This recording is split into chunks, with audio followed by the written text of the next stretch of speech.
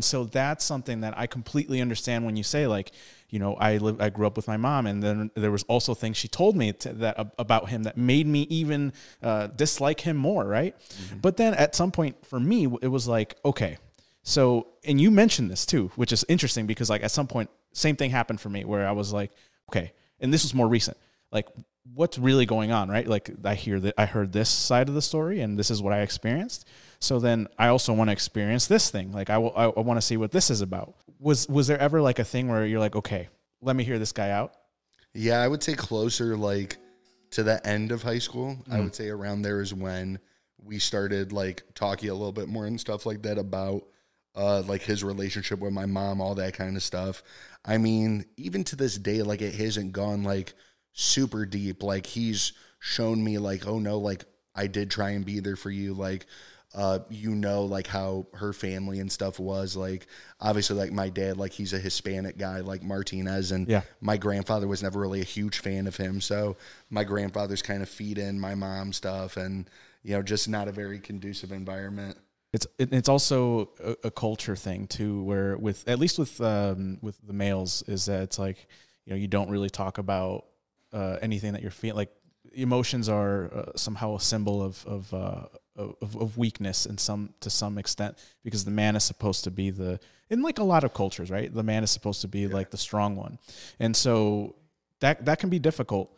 So I imagine then there wasn't ever like a conversation where it's like, hey, this is how I feel. Not really a conversation, like so much, like very surface level. Like I think like the only like defining moment where we kind of like understood each other was probably like my junior year of high school or something like that. Like my dad was angry about something like clearly other than like the lawn not getting mowed or something like that. And he was like yelling at me like, get out there and mow the lawn, like yada, yada, yada. And I'm out there doing it and I'm just like being slow about it and stuff. And he kind of like runs out there and like just like takes the lawnmower from me. And he's like, you go ahead, like you go inside. And I just look at him and I'm like, he could tell I'm like getting emotional, like I'm about to cry. And he starts crying. And then we just kind of like hugged.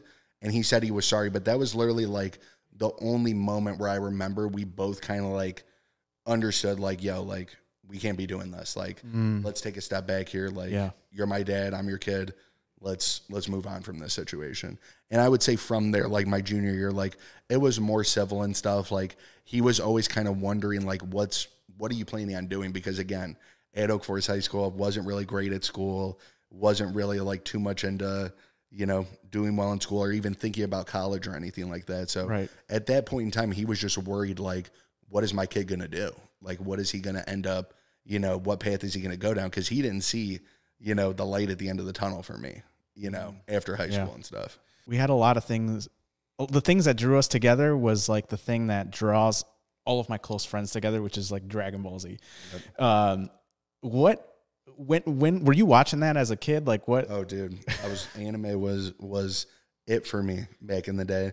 I remember being 8 years old, staying up, watching Toonami, watching Naruto. Yeah. That was like my first, that was like one of the first moments. Like I'm a big music listener. I'm a big, you know, media watcher, movies, TV.